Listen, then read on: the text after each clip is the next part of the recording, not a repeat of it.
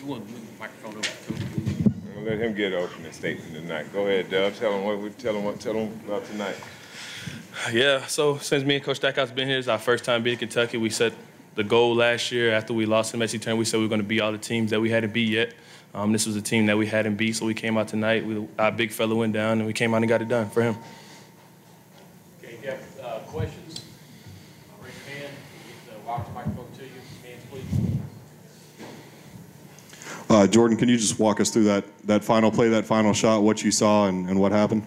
Yeah, so originally, Coach kind of said we kind of like a fake time out there. We wanted to get Ezra down here, catch him off guard, but they were kind of ready for it. But after that, I just told Ezra, give me the ball. Coach trusted me in that moment. I just got to my spot and made a shot. Jordan, like you said, this was the first time in your career that you'd beat Kentucky. What does doing it on that shot and in this environment mean to you? For sure, it feels great. I mean, it feels great. This is a game we knew we had to win to keep our hopes alive for the March Madness. We let one get away at LSU, so we know we had to come down here and get this one. So, I'm not going to say it's just another game. It's definitely a huge game for us, but it's a win that we needed.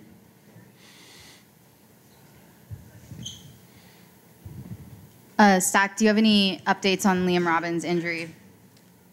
Not yet. I mean, tomorrow he'll get reevaluated. He had a lower leg injury, but right now we just kind of hold off and get back and get more results tomorrow. Stack, what does it say about this resiliency of your guys to lose him like 4 or 5 minutes into the game and be in this kind of environment and play the way you did?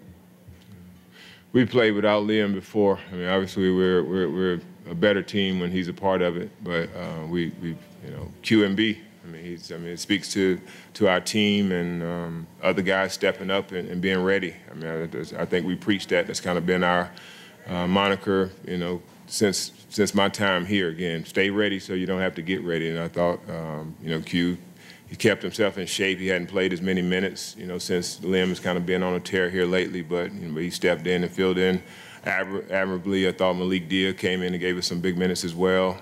Miles and Jordan were down there, fighting Shivway. He's a load down there, but our guys just continue to battle, man. And I think we still got a lot of basketball ahead of us, but we're just happy about tonight coming in and having something to play for at this time of the year, and beating the king at his house is pretty special. I think I got so much respect for Calipari and what he's built and what he's done, his programs. I mean, everybody had him buried at the beginning of the year, and then he got his teams playing as well as anybody in the country right now. So this is a big feat for us, not just to come here and beat them, but being a team that's been probably playing as good a basketball as anybody.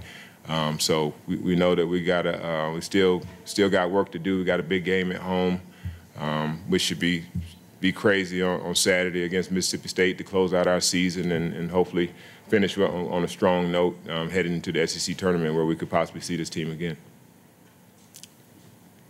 As Jordan said, that was a fake timeout where Ezra dribbled over. It looked like he was asking you to call. No. I wanted them to go. When I seen kind of them, I thought they were assuming that we were going to call the timeout, and then I saw a lane. I mean, I felt the lane that I could have drove through there, so I felt like he could have got there as well with his speed, but I think once they saw that, they kind of balanced out a little bit, but I just felt like they don't get a chance to set their defense, and now we get a chance to attack. Jordan got the ball and made a great play. I mean, we got a lot of guys that can attack one-on-one and get in the paint, and I'm kind of got to give him a hard time about spinning in the lane sometimes, but I ain't gonna give him a hard time about that one. I'll take that one tonight. Jordan, you probably didn't have maybe the last 2 weeks, at least statistically, that you wanted. What do you think was different tonight? Was there a different confidence or anything of that sort? Just staying ready. Coach challenged me at the last game. He told me that I need to pick it up. That's what I did tonight. Came out, stayed focused, stayed locked in, kept getting my work in, kept doing my routine, and it showed tonight. Stack, what does it say about Jordan, Ezra, and Q that they were all able to be in there at the end with 4 fouls and none of them fouled out?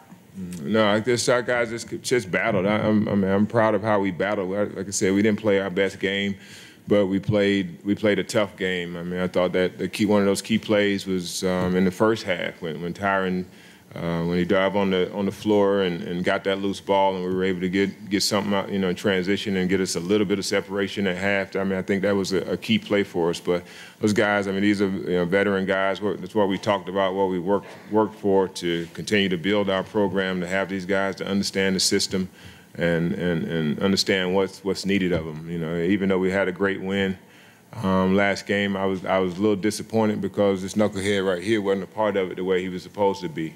You know what I'm saying? So I challenged him to get back and be who he needed to be for us.